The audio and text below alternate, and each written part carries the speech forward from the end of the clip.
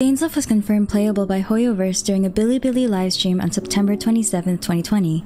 His wish art can be seen as well as his constellation, which is translated as snake ring, possibly Ouroboros. His vision element is currently unknown, but what does DAINSLEIF's inclusion in the game mean for Genshin Impact's mechanics? Developers at Hoyoverse stated that the Dendro element is the last piece of the puzzle in Genshin Impact's 7-element system.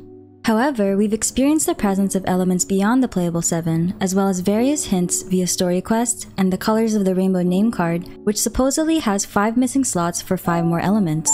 Traveler is unable to extract the eye of the first field tiller with elemental sight because Conrian tech, according to DAINSLEIF, is not powered by the elements. Here we see the first instance of DAINSLEIF's powers, and they have a distinctive blue glow as opposed to the more purple hue of abyssal power. This seems to indicate that DAINSLEIF's powers will be introduced in a new elemental reaction system, as his element might not interact with the current 7.